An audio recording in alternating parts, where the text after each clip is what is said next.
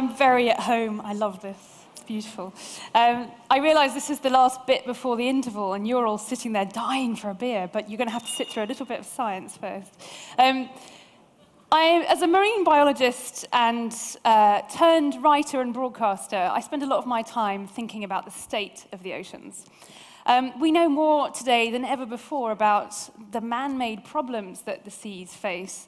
We also know more about the connections we're uncovering between the oceans and our lives, and all the ways that we actually rely on the oceans, even though we live here on pretty dry land most of the time. But the problem with the seas and ocean life is that for most people, most of the time, ocean life is out of sight and out of mind. From our perspective, not much changes about the blue parts of our planet. And I think that until we can really understand, know about, care, maybe even love more of the animals that live in the sea, I think the future of the oceans, isn't looking quite so rosy. But this evening I want to show you that we can fundamentally change the way that we think about things that live in the sea, because we've done it before, and I believe that we can definitely do it again. So I'm going to start off by telling you a story about these animals, the whales. Because everyone loves whales, don't they? I mean, what's not to like about a whale? They're these big, beautiful, harmless, wonderful creatures that spend their lives cruising the oceans. Everyone loves whales. Well, the point is, it hasn't always been this way. Throughout history, the image crises that whales have been through have been many and varied. In medieval times, the oceans were pretty much full of horrible man-eating beasts, and whales, what little we knew of them, were definitely one of those. And then a couple of 100 years ago, people started looking at the whales, and they started thinking, God, they're really big. No, we could make a lot of candles out of those. Because essentially that's what whales became, was enormous candle factories floating around the oceans. We killed them, we extracted their blubber, we used that as whale oil, and that illuminated the human world for a very long time. And we even did things like catch sperm whales, open their heads, scoop out the stuff that was inside, and make them into really good quality candles. And that's when we thought the stuff inside their heads really was sperm. It isn't sperm. I love that you're not laughing. You think this is me being really scientific. It's true. We thought it was sperm. And we still made candles out of it. We know it's not sperm now. It's actually something to do with their echolocation system that helps them find giant squid in the dark, deep oceans. But we made candles out of the stuff inside their heads. Even by the middle of the 19th century, when we got kerosene to pretty much replace whale oil, we found loads of other things to use whales for. They were really useful things. We made sexy underwear out of the bits that they grow in their mouths. We ate their meat. We spread sandwiches with margarine made out of whale stuff. We even made anti-rust paints out of whales, and bits of fluid to put in our engines and our cars until the 1970s were made with stuff that came from whales. But as the whales began to run out, public opinion did slowly start to shift. I don't know if any of you are old enough to remember the Save the Whale campaigns from the 70s and the 80s. But these were, I have to say, I think this was the single most successful ocean conservation campaign that there's ever been. Because within the matter of a couple of decades, we went from a state where it was generally pretty much accepted that whales were just something that we used. They were just a resource, it was fine to kill them, to being strictly protected everywhere in the world, pretty much. And it was thanks to people like Greenpeace that in 1986 a global moratorium was introduced on commercial whaling, which meant that no one was allowed to legally catch whales anymore. There is a little bit of traditional whaling still happens, and there's a thing called scientific whaling. And I'm not going to talk about that tonight because I haven't got time, but essentially whales are now a protected species. We think of them again as wildlife, not just as this wild, as a resource. Now, I think there's a couple of reasons that help explain the success of this change in public opinion from things we can use to things that we love and protect. Whaling was a really gory business. It was bloody, it wasn't very nice to look at, so the images were very powerful. And by that point, we really didn't need to kill whales anymore. We had pretty much come up with solutions to all the other things that we use them for. But there was a discovery in 1967 that made the world fall in love with whales again. And that was by two men, Roger Payne and Scott McVeigh, were the first people to record humpback whales singing on tape. They used Navy sonar, Navy hydrophones to pick up these songs. At first, they were really worried that this was going to actually be information used by the whalers to catch more whales. But it turned out that learning that these animals produce these beautiful, complex, wonderful songs made people just think that these were such wonderful creatures.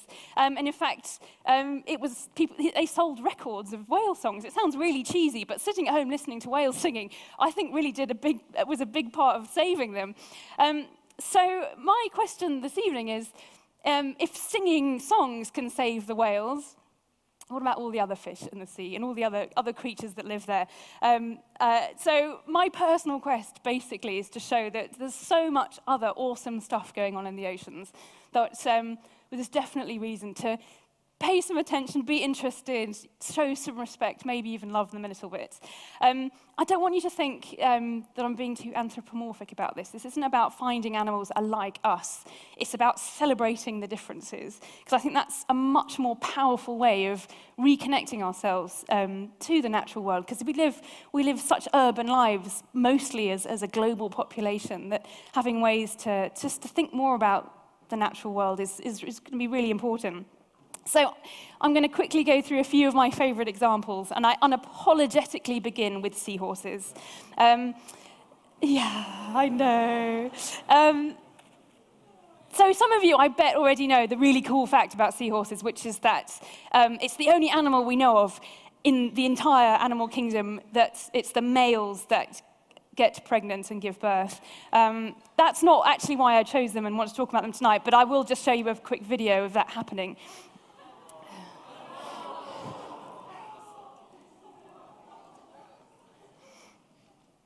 It goes again. Isn't that incredible? That's a male seahorse. So this is taken by a lady, it's on the bottom behind the tail, a lady called Denise Tackett. This is the Denise's pygmy seahorse. It was named after her. And what I want to point out is what's going on now, which is the female comes back, the male's just given birth, she comes back to him, and they basically start dancing together. Put that one back up so you can have a look. Seahorses dance. How cool is that? A lot of species have these very strong pair bonds, and they'll undergo these courtship dances where they come together, they curl their tails together, they swim around a blade of seagrass, their bodies will change colour. It's really quite beautiful, to see, and it's got a very pure function to it. The reason they're doing it is they're forming these partnerships, and even throughout the male's pregnancy, the female will come back every morning, because they live apart, but she comes back to dance with him the same way every morning to basically see how he's getting on, to the point where, I think we're probably going to have to go through that again, aren't we? He's just had the babies, and she knows that he's getting to that point, and she can be ready with the next batch of eggs so that they can keep making more babies as quickly as possible, which is what it's all about, really. So I give you dancing seahorses as another awesome member of the ocean world. The next creature I want to mention, seahorses stay put, which is all very well. Some of the other animals in the sea put on the most incredible long-distance journeys. Problem is, if you want to see a bluefin tuna, the best place to go is Tsujiki Market in Tokyo, because that's where most of them end up. They're a big business for the sushi trade. But I'm sure that if more people really knew about or just had an idea of what kind of animals these are, they're not just a piece of meat on a plate, they are these incredible long-distance swimmers. I mean, talking about not necessarily liking things that are like humans, but these fish are warm-blooded. These aren't cold-blooded fish. They swim so fast, they raise their body temperatures. But new technologies are opening up our understanding of the sort of lives these fish live. And recently, a single juvenile bluefin tuna, so not even a grown-up, was tagged off the coast of California. It swam across the northern Pacific to Japan. Luckily, it wasn't yet caught for the sushi trade. It swam all the way back to California. It actually sounds like the sort of thing that Alistair got up to. Similar sort of distance, 45,000 miles it swam in 7 months. So a bit quicker, I guess, than you, but it's swimming. But incredible feats of endurance that these fish undergo, and they're using the ocean in very predictable, very, very intelligent ways. They're not just drifting around. Scientists are finding these enormous migration highways, not just tuna, but all sorts of species are like the Serengeti in Africa. They're using the oceans and finding places to spawn, places to feed, and it's all just, we're just learning so much about the wonderful things that are going on down beneath the waves. I'm going to keep going because you're desperate for a beer, I'm sure. My next species it isn't a swimmer, it's a drifter. This is Glaucus atlanticus. It's what's it called, the sea swallow. An incredible creature that belongs to something called the blue fleet. The wonderful biologist Alistair Hardy coined this term for the creatures that pretty much float around the top of the ocean. They've evolved to be blue to camouflage themselves against the blue waves. This is a type of sea slug. It eats other blue creatures. This is a blue button, and this slightly alarming creature is, God, it's big, is a Portuguese man-of-war, which has it's like a jellyfish, has a really nasty sting. And the sea swallows feed on the Portuguese man-of-war, but they don't get stung. What they do is they manage to actually encapsulate the stings of the jellyfish, of the Portuguese man-of-war, put it all the way through their body, and then use those stings. They push them to the end of these long finger-like projections and use the sting of their prey. How awesome is that? It's the ultimate example of you are what you eat. You know, it even picks the nastiest, most venomous stings to use for itself. I just think that's genius. So not only do they colour themselves blue to hide, but they make themselves really very nasty to eat as well. So there you go. They just drift around the oceans. They don't use any energy. They're a bit more laid back about things. My last two species are from a group that I think most desperately, more than any of the others, need us to really get behind them, need public opinion to change about them. I mean, it's a long time since the movie Jaws came out, but I think sharks are still really suffering from us, you know, the general public fearing them. There's 400 species of shark, and maybe only 2 can actually cause any real harm to human beings, but those are the ones that we think about and that we worry about. This one is a wonderful species. It's called the spiny dogfish. It's also the spur dog or the mud shark. I haven't seen one alive, but I suspect I might have accidentally eaten one, and probably a lot of you have as well, because they get sold in fish and chip shops as various other things. They don't call them shark, they call them rock salmon and give them other names because shark doesn't sound nice. So we do eat them a lot, which is a great shame, and they aren't doing too well in the wild, especially because the photo was taken 200 meters beneath the water, and it's just cruising along. I mean, sharks are just such beautifully well-evolved, efficient, wonderful creatures to watch swimming. But then you find out things like this female will be pregnant for 2 years. They have the longest gestation of any vertebrate that we know of, 2 whole years to raise her babies inside her. She then gives birth to about 6 live pups, then go and swim off. And we're fishing these things, and we're catching them, and this is the way that they replace themselves. But more than anything, I just think that's an incredible feat of motherhood, 2 years pregnant. I mean, it's incredible. And they live down there beneath the waves, and we know, more and more about the lives of creatures like these. Another shark, which, yes, this is a shark. This is my final species, my number 5 reason why you should love fish the same way you love whales. It's a full-grown shark, and it lives down in the deep ocean in a place called the Twilight Zone, which is basically where the sun just about begins to run out. And Julian already mentioned bioluminescence and firefly squid, which are incredible. Number 6 reason why you should definitely love other things that live in the ocean, as well as whales.